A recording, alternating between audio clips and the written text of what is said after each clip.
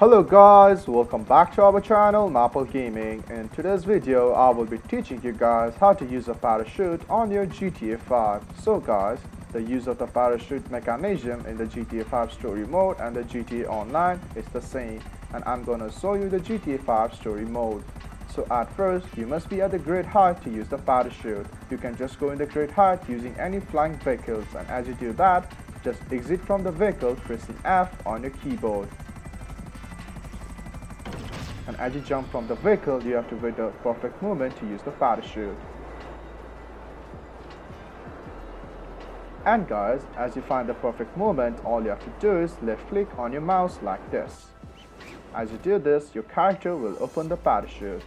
And also you can control the parachute by using your WASD keys.